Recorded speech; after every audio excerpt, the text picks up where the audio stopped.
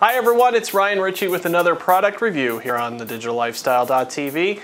And it's not very often that we do a product review and come away simply amazed. And that's pretty much the case with today's product. It's the Gato turbo.264. Looks like this on the retail shelves. And essentially what the turbo.264 allows you to do, as the name implies, is encode H.264 file types. The thing that makes this so cool is the speed. It is impressive. Let's take a look. Turbo comes with a CD for the necessary application.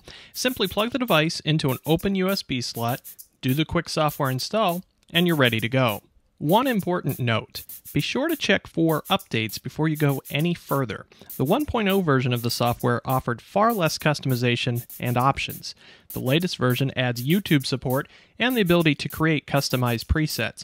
Definitely a huge plus. To use the included application, simply drag or add the file you want to encode, choose the format, including iPhone or Apple TV, and press Start.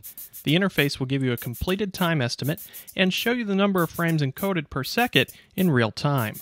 Additionally, Turbo encode options are then installed in any QuickTime export dialog box, so any program that uses QuickTime for exporting video can be used with the Elgato, provided you pick one of the Elgato presets. I'd mentioned at the beginning that speed is what sells the aptly named Turbo.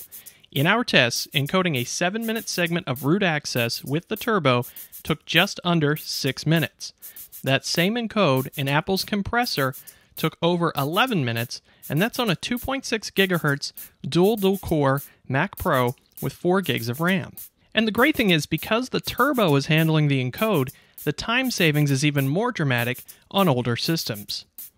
If you work with a lot of H.264 files or simply don't want your CPU tied up as you encode, the Turbo is a great choice. The only minor complaint would be the lack of an estimated file size prior to encoding. If you need to keep the file under a certain size, say 100 megabytes to upload to a specific video site, you might need to do some trial encodes to find the best settings. You know, other than our one little gripe that we're not able to see an estimated file size before the encoding begins, but frankly it encodes so quickly you could do 3 or 4 different encodes to get it right in the time you might be taking now. So whether it's for personal use or if you're like us and you have a ton of clips you need to get encoded into H.264, highly recommend Elgato's turbo.264.